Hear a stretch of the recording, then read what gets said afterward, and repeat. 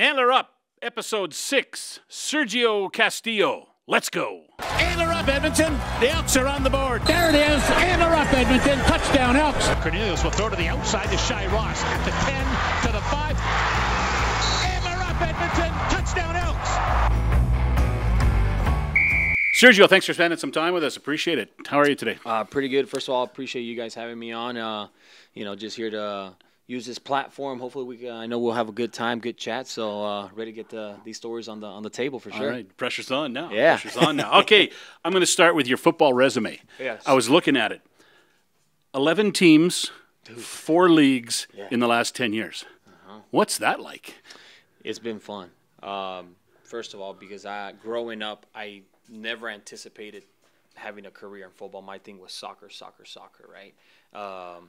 And the funny thing is I disliked football a lot, growing up, just because all the kids in our middle school, they thought they were a little all that, right? And but I'm 31 years old, started kicking when I was 15 years old, so I'm, 16 years into this craft, and it's led me to, for me, it's travel all over, 3 countries, which is the United States, Mexico, and Canada, right? And Canada has given me the opportunity to live this professional career and led me to have a short stint in the NFL. And I say Mexico because now I've always wanted to bring back to Mexico, which is where my family's from, and I've been able to start several kicking camps down south now, and being able to help kids, get an opportunity by earning a scholarship in the United States. So it's been, for me, I've been given the name, I guess, a journeyman, right? But for me, it's like I get to visit all these cool cities. My family gets to come meet different people, different cities. So it's been nothing but a blessing for me. I was talking to Matt Mengel last week. He's not as old as you, hasn't been doing it as long as you, but same situation. He's been going from town to town to town, and that's kind of the life of a pro kicker, is it not? It is. To a certain extent. You're a journeyman. A journeyman. If you think about it, there's only 32 jobs in the NFL. There's 9 in the CFL, so that's 41. If you count the 8 of the USFL, we're at 49. If you count the other 8 in the XFL, it'll be coming up. So 49, we're at 57 now. So there's only 57 jobs in the whole world, right? And there's probably another good 60 to 70 guys out there that can do the same job. And there's 70 of them graduating every year too, right? There's hundreds. If you think about it, there's over 700 universities in the United States alone, right? On top of here you have Canada, and then you have now the globals coming in, right? So there's a lot of competition out there. It's a dog world out there, right? And the little opportunities that you get, you got to learn to take advantage of them. And sometimes you get them right off the bat, or sometimes you're like Matt and I that, we've had to go through several teams and finally land in a good situation, a scenario where it allows us to show what we can do. All right, I don't have them in order. I wrote them down, though. I'm going to quiz you here now. Can you name your stops in order? Yes. Let's hear it. So 2014, Atlanta Falcons. 2015, Hamilton. 2015, Winnipeg. 2016, half with Winnipeg. 2016, 2 games with Ottawa. 2017, Hamilton. 2018, the American Alliance of Football. I was in San Antonio. 2019, BC Lions. 2020, XFL. 2020, New York Jets. 2021, Winnipeg, second stint. And then 2022 now, here with the Edmonton Elks. Wow. I got 2 stints with Ottawa. You know what? Yes, I forgot about that. I don't think you played, right? You went, but you didn't play. So yeah, because I was 6 months post ACL surgery, 5-6 months. So I went in there, and I obviously was not ready to, I could compete, but just over the course of a season, I don't think I would have lasted, right? And I was second stint in Ottawa in 2018. Yes. Yeah, and then and 2 with BC and 2 with Winnipeg, right? 1 with BC. 1 with BC? So I re-signed. I can't believe Wikipedia is wrong. Right. So here's the thing. I did re-sign with BC after the XFL Oh, 2020. that's right. I never played with them because of the COVID year. Yeah, they canceled okay. the season. So it was technically 2. You had 2 contracts here. So I apologize to Wikipedia. No, it's all right. But the way that worked out was after the XFL, I didn't get any NFL calls, and I'm like, you know what? I'm want to go somewhere where I can be, at least more than 1 year finally, right? And so I signed a 2-year deal in BC, and obviously, hey, we'll start in June they're like, no, July, August. And then finally, like, cancel season. And that's when they told us, hey, we'll give you 2 options. You can stay in your contract. And I believe they say you get a certain portion of your salary, right, from what I recall. Or 2, you can get out of your contract, try the NFL, right? I'm 29 years old at the time, so I presented this to my wife, Adriana, and because I'm like, I can't make this decision on my own, because at the time we were probably 2-3 months pregnant with our baby boy now, right? So it's not about me anymore. So I'm like, I'm going to talk about it with her. So I gave her the 2 options. And I honestly thought she was going to say, hey, let's stay in the contract just because we'll get we're going to have some what's the word I'm trying to look for? Like a safety net. Stability? Stability, yes. We're going to have something coming in. You're going to where you're going to be going next year. And she said, no, you're getting out of that contract. You said, when I met you in 2015, you said you were going to make the NFL. So that gave me the whole confidence in the world. It's like, you know what? Let's try the dream, the NFL dream, one more time. And I very fortunate that I got an opportunity with the New York Jets in 2020. Cool. 11 teams in 10 years. That's got to be tough on the family life. Yes and no. I mean, for the most part, it's like at the end of the day, I'm getting paid to kick a football. Right, and Coach Julian Tames, who was my first soccer coach in high school, he's like my dad. He's like, Serge, you're getting paid to kick a football. So it's like when you boil it down like that, like I'm getting paid to kick a ball in front of 20, 30, 40,000 people, depending on how many people there is. Get to hang out with the boys, and I get to use that platform of football not only to show the abilities that have been given to me but more than anything is to use that platform and try to help others along the line, right? Mm-hmm. I bet you there's kids who have come from my story who come from a single-parent home, right? And it's like, you know what? If Sergio Castillo can do it, then I can do it myself, right? Or maybe I can just say something, and if they get one thing out of this whole podcast and be like, you know what? I'm going to use that in my toolbox to try and achieve my dream, right? And all because I'm given that platform. And for me, that's what it's all about, right?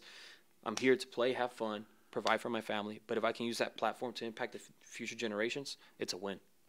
Born in Mexico? No, born in La Jolla, Texas, right? La Jolla. I got to say that with it. La Jolla. La Jolla, Texas. That was terrible. No, it's all right. Man, that's bad. La Jolla, Texas. La Jolla, Texas. Mm. How close is that to the border? You look at my backyard, border wall's right there. Yeah. We're 5 minutes away, right? So, like, growing up, if we wanted to get a haircut, females, they want to get pedicure, manicure. You want to go for a nice little cheap dinner. You just cross the border, hang out for the day, and come back, right? So, but all my family is from Mexico. I was the first one born in the United States. Very fortunate, very blessed for that, right? And the thing as a first generation Mexican-American, first generation, I want to let the kids know is like, use the advantage of your status that you were born in the U.S. You're a citizen of the United States of America. You don't have to struggle like family and friends that I have is like they have all these hopes and dreams, but they hit a plateau, but because they're not from the U.S. or because they're illegal and they're not able to pursue those opportunities, right? And that's one thing that I want to pass down the line to kids. If use the dream that's been given to you, because you don't have to go through that, I didn't have to cross the border. I didn't have to swim across, right? That was paved way before me, right? So for me, it's just like I didn't have that struggle. So for me, it's like I'm not going to throw away the struggle that my family did to come to the U.S. for a better opportunity, for a better life. I'm like, they brought me here. Or, I was already there, right? But they came over here for a better life. I'm going to take advantage of that opportunity. How'd your parents get here to the U.S.? What they do for a living? What they do for a living? So, like, my mom is a medical assistant, and then, basically grew up with my mom, for the most part, my mom, my 2 aunts, and my grandma.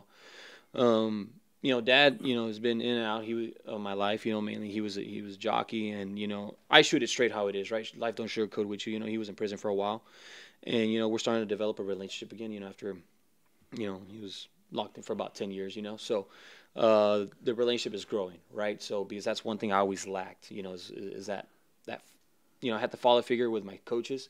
But when it came to eating at the table, I always missed that. I always had my mom, me, and it's just like there was always one thing missing. It was my dad. And I was always jealous of my cousins, right? Because I saw their mom, my aunt, and my uncle together. I'm like, why can't I have that? Right? And every Father's Day is like, up till I was like 22, 23 years old, I hated Father's Day. I disliked it because I had so much pain inside. It's like, what's the point? And it wasn't until I'm like, let it go. I'm like, this is a story that's been given to me. These are the cards that have been given to me. I'm going to find a winner with this story, Like 5-10 years down the road, when I have my kid, I'm gonna be there for him. I'm gonna be there for my wife. You know, I'm gonna be the husband that my mom didn't have. I'm gonna be that father that I didn't have, right? So I've learned to overcome my demons, right? Overcome what I wish I had, you know, rather than that, focusing on what I wish I had this. I'm like, no, you know what? This is what's been given to you. Go win with it. Run with it. How has that relationship with your father affected the relationship with your kids? How much has it changed the way you approach it? All I know is to be present, right? I mean, Jared is only 16, 17 months, but I'm there all the time, you know, and so I take him everywhere with me. I take him to the gym. I take him to golfing. I take him to soccer. I take him to when I go kick, when I go train kids, so he can see, right? And it's so funny, right? Because like now it's like you tell him do a squat and he does a squat. Why? Because he sees mom and dad do it. Right? The other day when they were here last week, I put the ball on the tee. What do? He kicked it. Why? Because he sees daddy do it. Yeah. Right? He sees me hug his mom. What does he do? He goes hugs mom and dad, his mom. Right? So I think it's very important to how I am with my wife is going to be big of how he treats not only mom, but women down the road. Right? Treat them with respect, with dignity, because that's how it should be. Right? If not, the world is going to teach him how to treat people, and it's like, no, I want to educate my boy. Better you than them, right? Exactly. Yeah. Obviously, familia, very yeah. important to you. Yeah, 100%. You know, like I said, I grew up with 4 women raising me: my mom, my 2 aunts, my aunt Rosie, my aunt Berta, and my grandma Maria. They were real strict on me, right? All 4 of them, right? And you know, unfortunately, I had my 2 uncles. I had my uncle Lupe, and then my uncle Ramon, who, you know, may rest in peace. He passed away during COVID. But, you know, that was a family that I grew up on my mom's side of my family, right? My dad's, you know, I kept in touch with them a little bit more than my dad, actually, right? Some uncles. But for the most part, all my dad's family's in Mexico. So I grew up with, you know, all my mom's side of the family. I grew up with 2 boy cousins. I had baby Ray, Tito, and then 2 girl cousins, Data and Rebecca. The last one just graduated high school, Rebecca. So we're all older now, getting into our careers. So anytime I get to go back home, it's crazy how, like, man, I'm 31, but it seems just like we're running around, you know, like in elementary, middle school. Yeah. So time does go by fast. Played soccer when you were young? Oh, yes, my whole life. For me, that I thought I was going to play professional soccer. That was my thing, right? And you know, just crazy how I started kicking the football. I did not think that this would lead me, you know, 16 years later down the road kicking a ball. Yeah, it's amazing the turns life gives you sometimes, right? Oh, 100%, right? You think you're going one way, and it's like you roll the dice, and, you know, life lands them this way, and you go this way. What's Edmonton been like for you? You obviously got here just before training camp. Football's football. I don't want to say it's exactly the same everywhere, but it's pretty close to it. You know, you practice and you play. What's life away from football been like for you in Edmonton? It's been good. You know, I've been hanging out with the guys. You know, I've learned I adjust quickly. You know, being in this 11 different teams in 10 years, I think you have to learn to adjust quick, right? If not, it's going to be a very hard transition. So just very fortunate to be here, right? More than anything, finding things to do, finding some restaurants to do, go-to restaurants, right? When I feel homesick, I have places I go to, parks I go to just to, like, walk around. I walk around a lot. I have my favorite restaurant already. It's called Maria's Mexican Northern Cuisine. I'm there like every 3-4 days. Food is just like back home. So just to find places or hang out with people that can make me forget about home, or make me feel like I'm at home, so it can make time go by a little bit quicker when I'm outside of football. I'm interested. What part of Edmonton reminds you of home? Where do you go? Honestly, so last night, I think I was telling you earlier, I found a city league, the soccer league that Edmonton runs, the EDSA, I believe. So, and back home in Amarillo, Texas, my wife and her best friend, they run a soccer league, and I do TikTok videos. I try to find sweet goals or saves or bloopers. And yesterday, I finally found a league where I can constantly go and record stuff. So because that's my whole Saturday and Sunday back at home, right? So being able to find that, now that I know that there's a schedule out there and you can go almost 3-4 days out of the week, definitely reminds me of home. Oh, that's cool. Your wife was a professional soccer player? So yeah, she played at West Texas A&M University. She's a goalie there. She's a conference champion there. And then she had the opportunity to go play in Israel. And she did sign a professional contract. Unfortunately, her grandma got sick at the time, so she had to come back. So now she's a head coach at a Paladura High School. She's been the head coach there for the women's soccer for the past 11 years.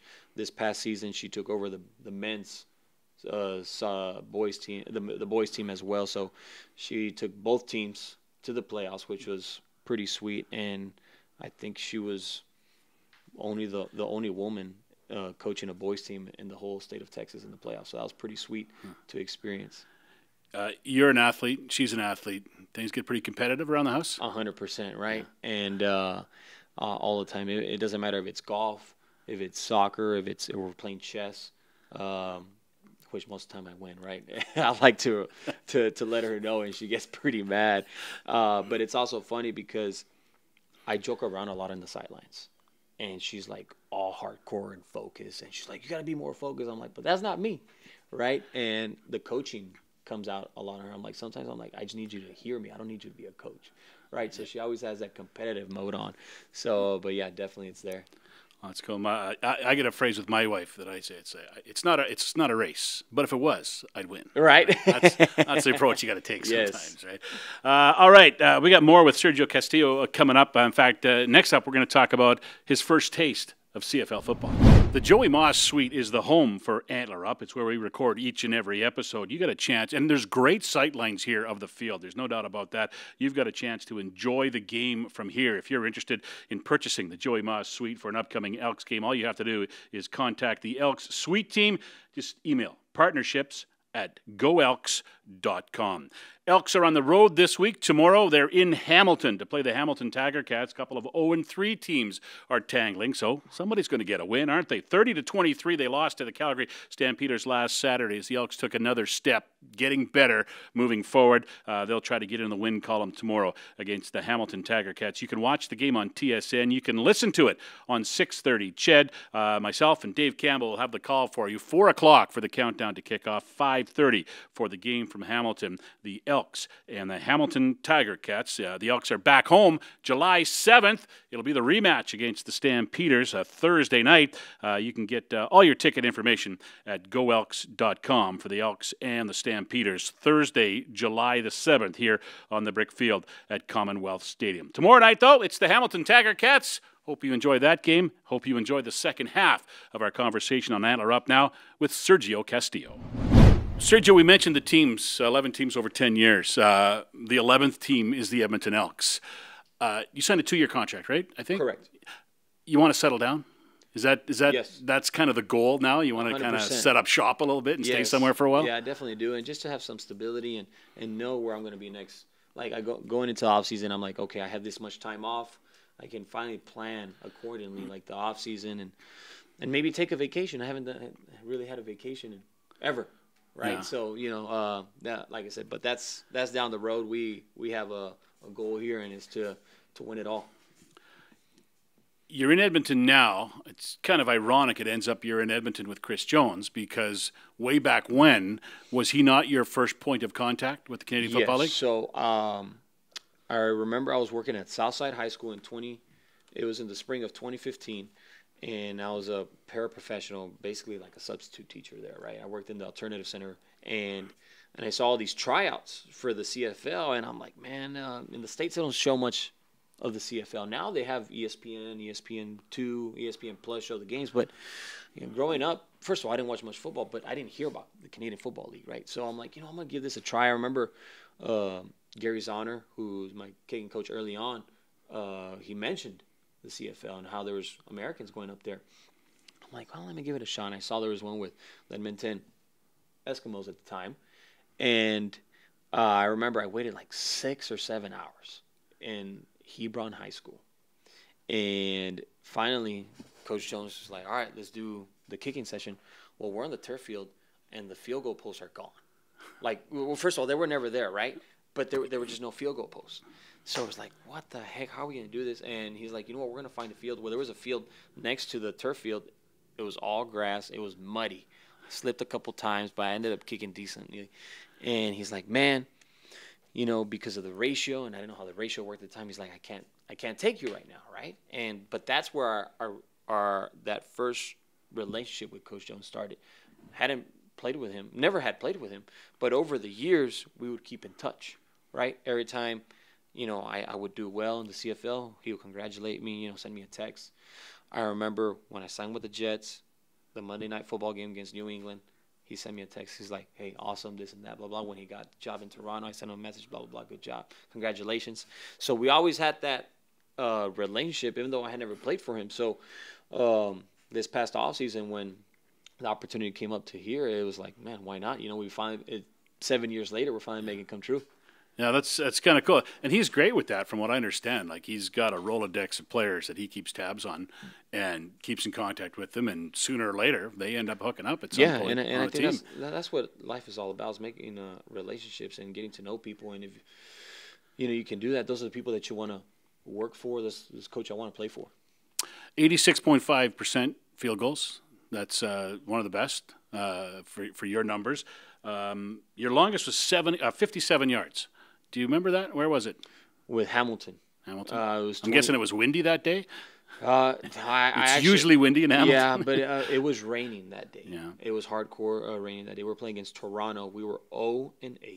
It was June Jones' first game as a head coach for the Hamilton Tiger Cats. And we got delayed for about close to 2 hours, right? And it was right before the half. And he yelled, I was a punter at that time, right? He's like, punt. And the funny thing is, before that off season, I had seen a documentary called The Pony Express on the SMU football team when they got canceled because of things they did back in the day.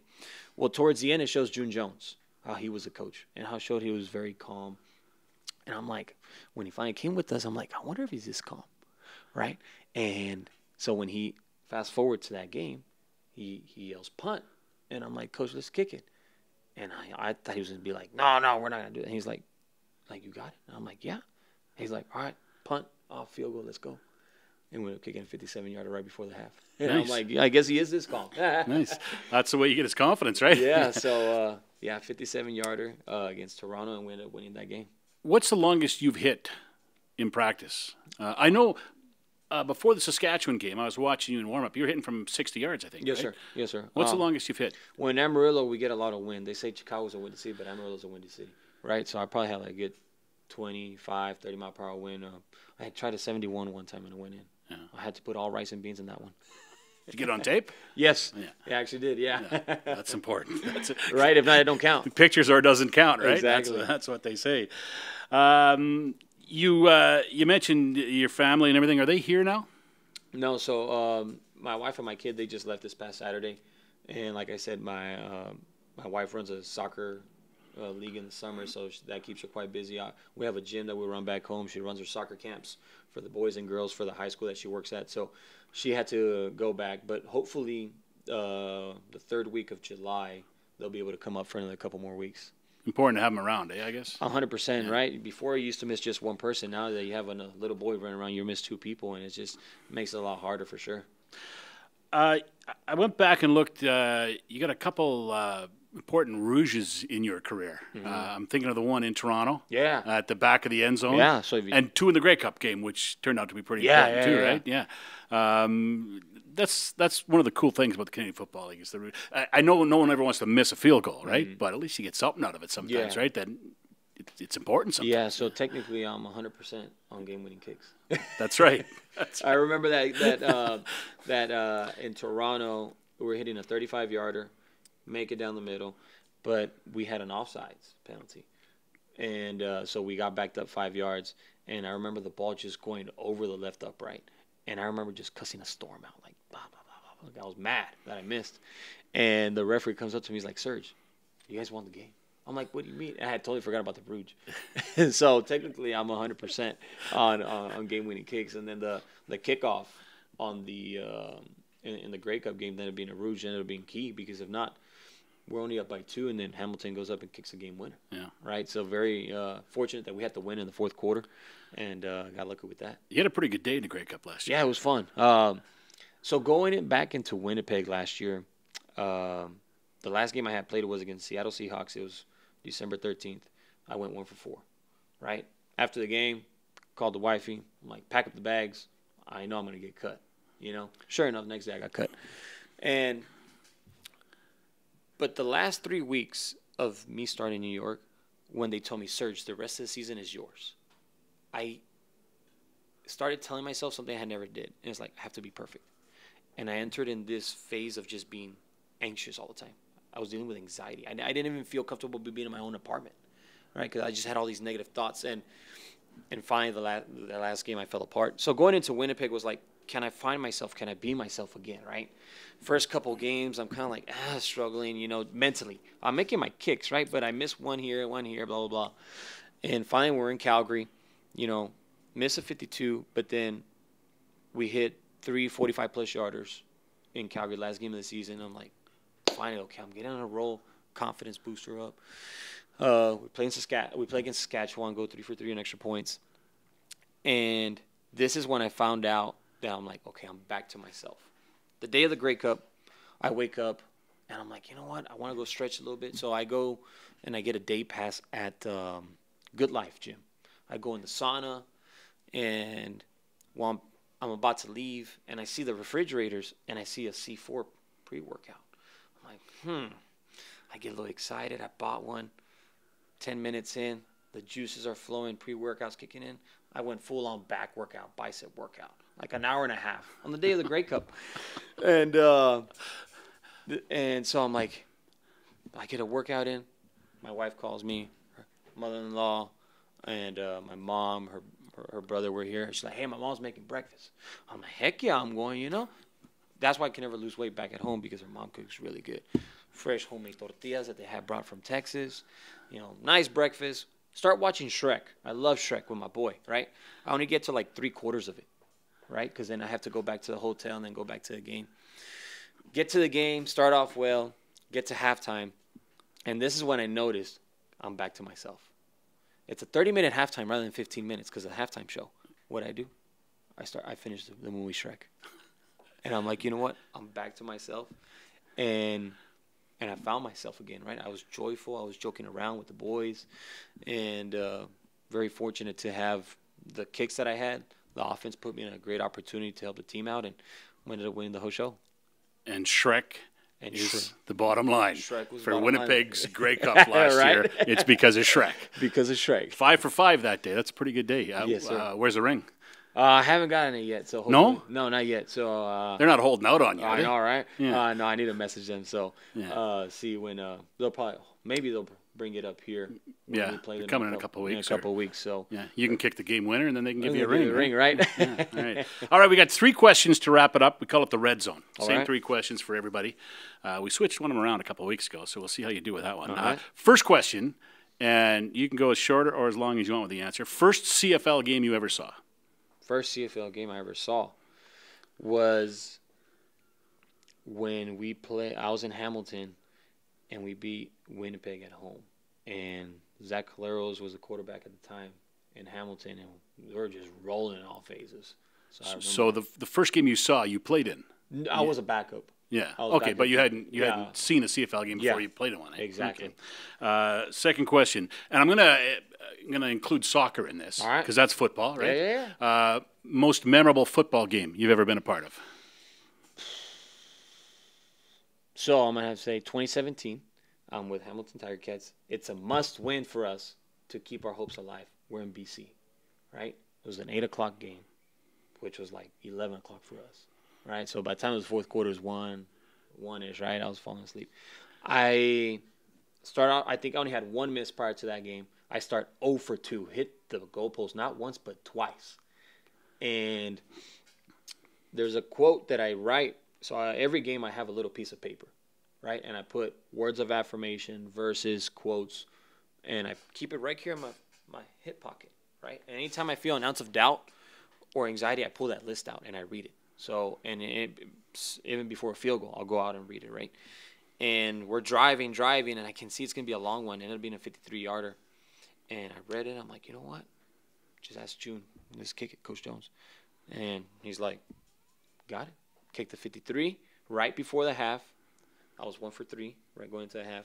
Kicked the short 30-yarder. And then we ended up making this crazy comeback. They ended up setting me up for a 50-yard game winner left hash.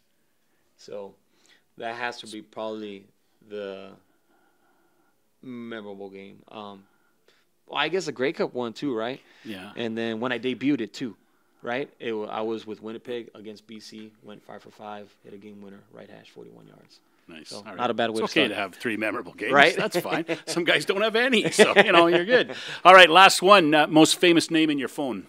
Most famous name in my phone, Osvaldo Sanchez. He was, at one point, he was a Mexico starting goalie from 2003 till 2011, right? And he's probably, in my opinion, he's the best goalie in Mexico's history, right? He played for my favorite soccer team, Chivas, growing up. And he's one of my boys, though, so I don't know. Yeah. Counts. Yeah, that counts. Thanks for your time, Sergio. It's good getting to know you. I appreciate it. And if there's anyone out there, there's young athletes that want any advice for football, sports, life, school, academics, don't hesitate to reach out to me. I'm here to help out any way that I can. Excellent. Great stuff. Sergio Castillo sitting with me here in the new studios in the Joy Moss Suite for Antler Up, where we are each and every week for the show. Don't forget to like, to subscribe. Give us a message if you want as well. Tell us what you want to see coming up on Antler Up. Go back in the archives, too. Chris Jones, Aaron Grimes, Trey Ford, there's Costigan. There's a whole bunch of guys in there. All good watches or listens, depending on what your choice is. So feel free to go back and have a look. He's Sergio Castillo. I'm Morley Scott. I'll see you next time on Antler Up. Antler Up, Edmonton. Touchdown, Elks. James Wilder Jr.'s got a pair.